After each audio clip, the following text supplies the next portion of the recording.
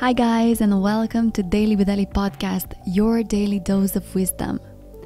For those of you who are new to the podcast, the purpose of the podcast is for us to learn to be better humans one day at a time.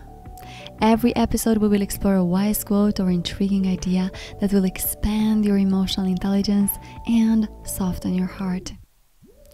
This being said, let's get into it. The quote of today is: "Adversity introduces a man to himself." Albert Einstein. Now, you will hear me talking about self-mastery a lot, because self-mastery, which includes self-discovery, self-awareness, self-healing, and self-growth, is the foundation of everything good and sustainable in life. When you know who you are, when you acknowledge and heal the broken parts of yourself, when you commit to become a better person with each day, you hold a key, not necessarily to happiness, but to resilience. And resilience is that superpower that keeps people sane when their life becomes really messy and they get hurt. So this quote that I picked, it's about that. Because when faced with adversity, people have two options: to react or to respond. And when we react, it's our wounded self, our inner child, the unhealed parts of ourselves, the fear in us that shouts out loud. Yet, when we respond, it is presumed that we take the time to let our initial emotions settle and allow our conscious mind, not our rebel unconscious mind, to take the lead. But responding to unpleasant situations instead of reacting to them takes, for most of us, a lot of work. It takes the effort to become aware, to sit with your emotions, learn to let them cool down, and then make a decision that represents us at the level that we want to operate. The thing is, when adversity comes, there's sometimes little to no time for us to prepare, so we will answer at the level that we truly are in this moment. And I know that most of us tend to say, this situation or this person has brought out the worst in me. But the truth is that they just brought out the unhealed parts of you, the unacknowledged or repressed parts of yourself. And that is completely fine, because these are also parts of you that you have to meet, greet, and reconcile.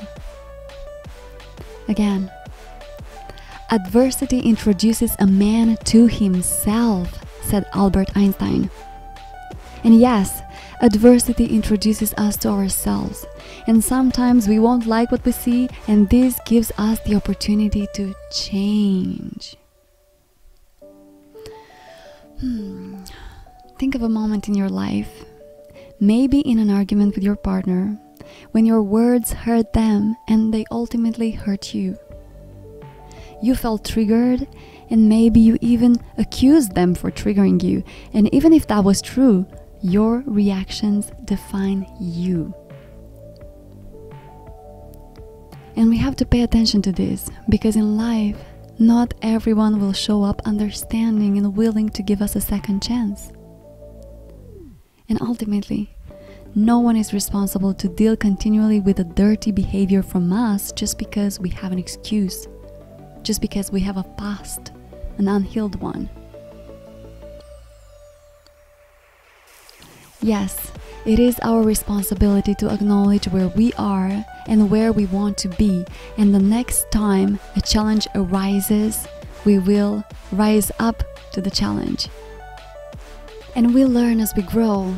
Oftentimes, it takes making the same mistake more than once until we have the courage to get out of that vicious pattern. But do not ever let yourself discouraged.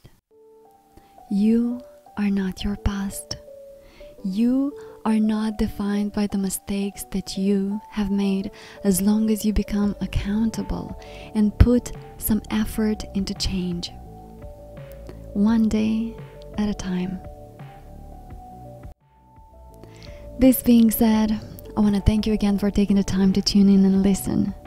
Make sure to subscribe for more and share in the comments below any topics that you would like me to tackle in the next episodes.